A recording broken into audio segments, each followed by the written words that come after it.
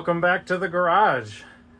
In this video we're going to be modifying the T-bracket and modifying the subframe to fit the all-wheel drive B-Series all-wheel drive transmission. On the last episode or video we modified the S1 built DIY trailing arms and installed them, and also installed the Jack Spanier Racing rear lower control arms. And I actually put in the other side here. I'll show you. See, got the other one completely installed, fully all done. But this video I was planning on just showing you the gas tank removal real quick and installation of the transmission, but it really was going to be the DIY diff mount that I was going to do, but I realized that the T-bracket doesn't fit, and also I need to modify the subframe. A lot of people just bash the subframe out, but I wanted to cut it and plate it back in there to make a notch to make it much easier to take the transmission out. And I also cut a section, a little piece off of the subframe there to make it easier when the transmission is going up and down. But I can show you that all right now. So, if you can see the bolt that's right across, the bolt hole that's right across, normally this would be the bolt hole you would use that would go into right here, but if you can see, it's about, I don't know, an inch or two too short. So I cut this flush, and I'm gonna put a piece of straight metal on there, and I'm gonna drill a hole first, I think, and then put the metal on there, and then weld it on. And then I think I'm gonna slide the transmission up there and make sure everything fits up. And if it looks good and both the bolt holes go in, I'll pull that back off and I'll lop off the other side and weld a piece of metal with a hole on it and put a bolt through it, weld all that back together. And at the same time, I'm going to be welding. I'm gonna be welding up this frame that I cut out of here. So this came out, you know, to here. And to get the transmission in there, because it's longer here and everything, I'm just going to hit this out a little bit more and then just box it in with the L here, and I'm gonna leave this open for the transmission. And then this is the little bit that I cut off the subframe to make that fit in there. Much easier, because, you know, we're working on the ground and we want this to be easy to go in and out with the jack, because that all-wheel drive transmission right there, sorry, video got cut off, but that all-wheel drive transmission right there is very heavy. It's probably about twice as heavy as a front-wheel drive. But anyways, enough talking here. Let's get to work, and I'll start welding, and I'll show you some clips and show you what we got. Alright, so instead of cutting a piece of metal, I decided to just cut this old T-bracket I had. I just, you know, went over there and basically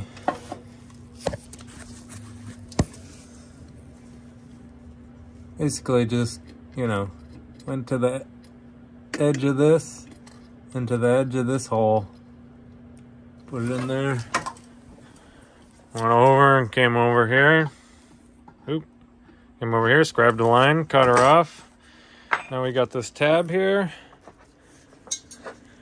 Got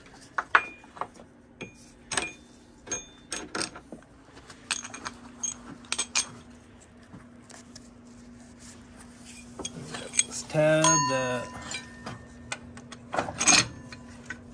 slide in there.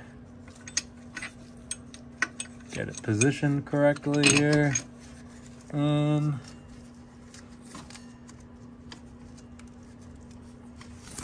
get it. Should just be able to, you know,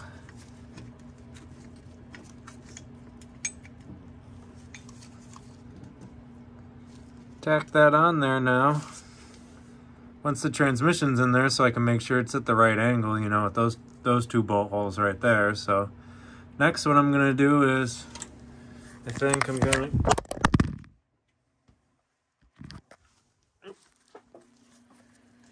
drop the phone.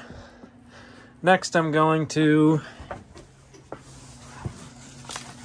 cut out some cardboard aided design, make a little CAD there, stuff it in there and see if it works, and then cut it out of metal, and then probably tack that in, and then slide the transmission up in there and see if everything fits. Then pull it back out, weld her up.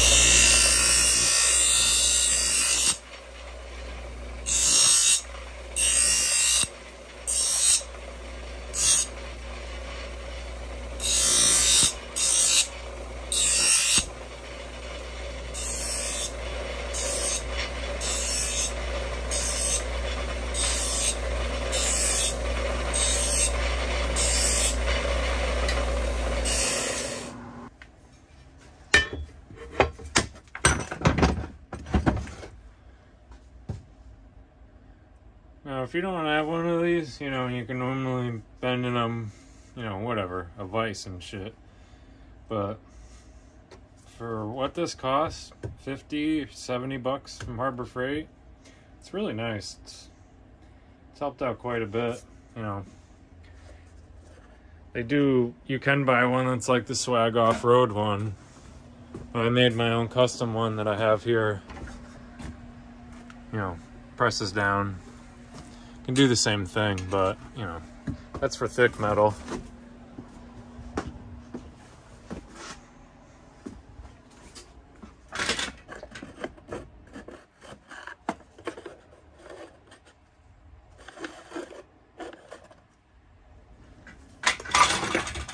All right.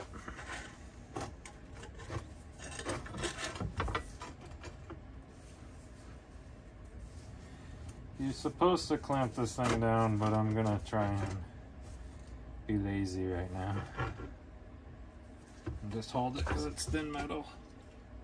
Nope, it ain't gonna work.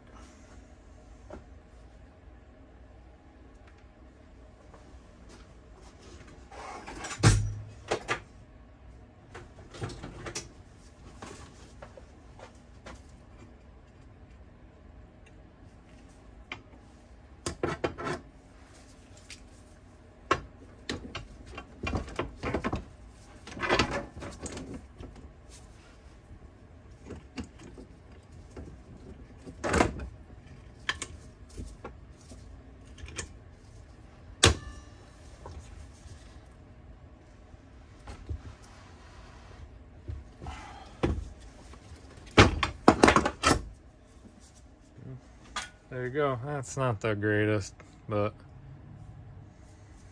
better than a vise.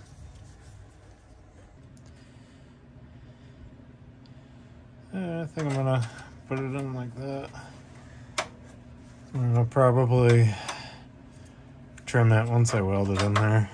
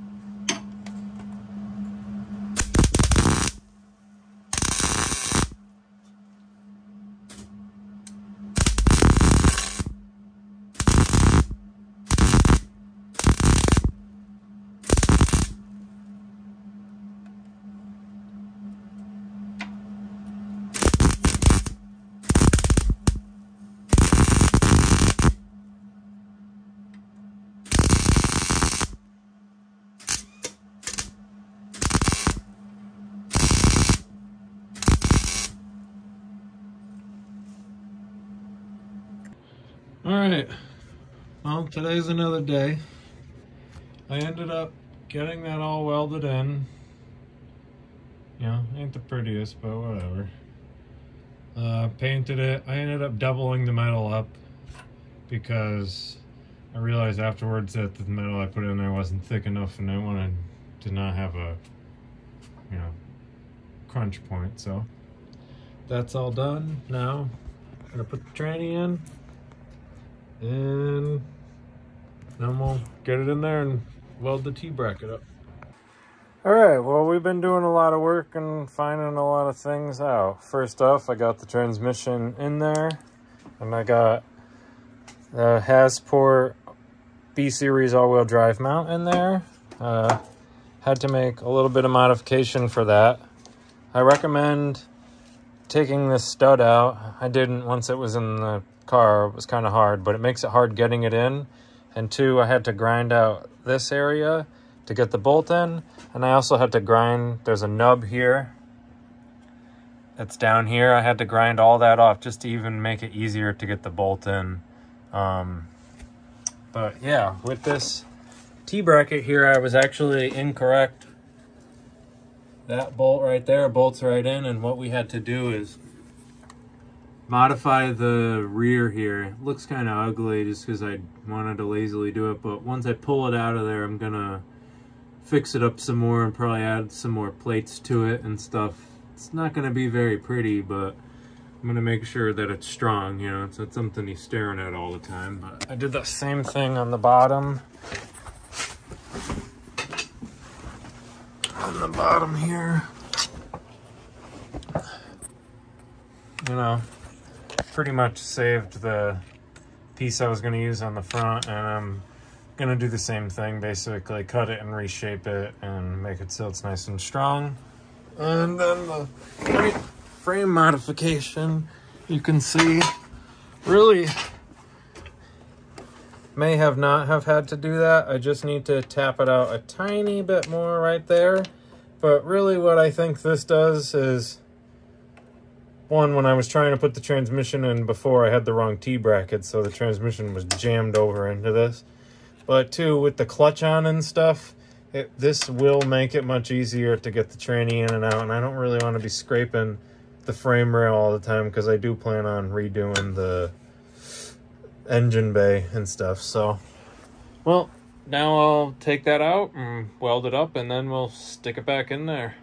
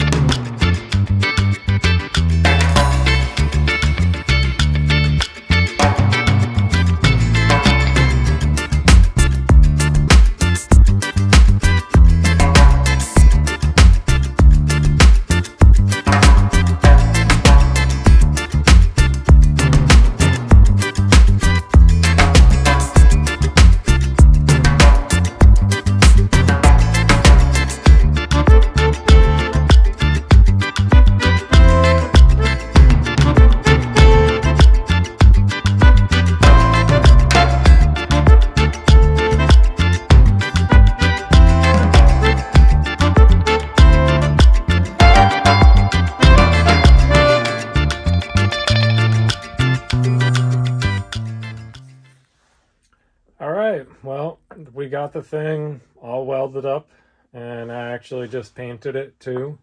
You know, it's really not the greatest, you know, fabrication or anything. I could have done a nicer job, but really just wanted to get it done and made sure it was strong. I just, you know, cut these, added these pieces that I cut. I just cut them off of an old bracket I had down there, and added one there and one right there. So now it's got two holes. Now I actually realize why The one you get from Hasport has 2 mounts on it because it works in an EK and an EG. But anyways, I basically just welded them together really good and put some really thick metal, you know, welded a piece right there. And then I welded another piece, actually 2 pieces, one there and one there, and just really boogered them in there, really put the heat in it. But it should be good. I'm actually going to just stuff it back in there right now, and I think that I'll call it for this video. But next time, I'm going to actually be doing the diff mount now. I'm going to actually make some wheel cribs right now to mount the car on the wheel crib so it's completely level. And then I'm gonna check the pinion angle of the transfer case, and then, you know, build off from that, you know. But thanks for watching. If you like what you're seeing, hit the subscribe button, and if you want to check out the custom diff mount I'm doing next, keep an eye out for the next video.